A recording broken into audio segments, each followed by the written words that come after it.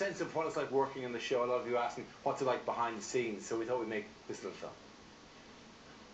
Now I'm here by the Lovell Telescope at Jodrell Bank, and at the start of each day before every show I just like to come out here and make sure that everything is working like it should be. Yep, all good. So come with me as I take you on an exclusive behind the scenes tour of Stargazing Live.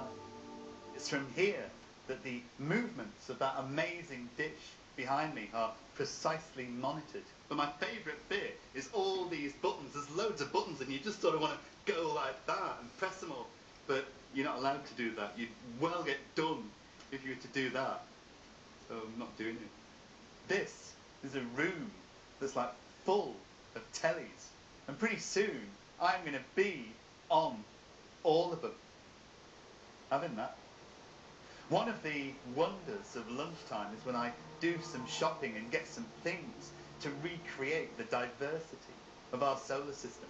Like Mercury would be a tic-tac just by the sun. You've got Venus and our Earth. And then next to them, Mars and Malteser. Jupiter, which is this watermelon, and Saturn. You've got the asteroid belt, which we're going to recreate with a bag of rebels like that. Some hundreds and thousands. That's the galaxy just there.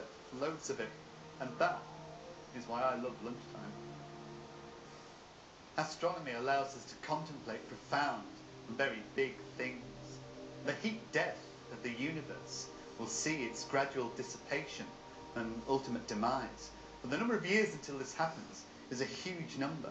So huge, I need help to express it, because it's 10,000 billion, billion, billion, billion, billion, billion, billion, billion, billion years. It's like loads. Cheers. Ladies and gentlemen, Jon Culshaw!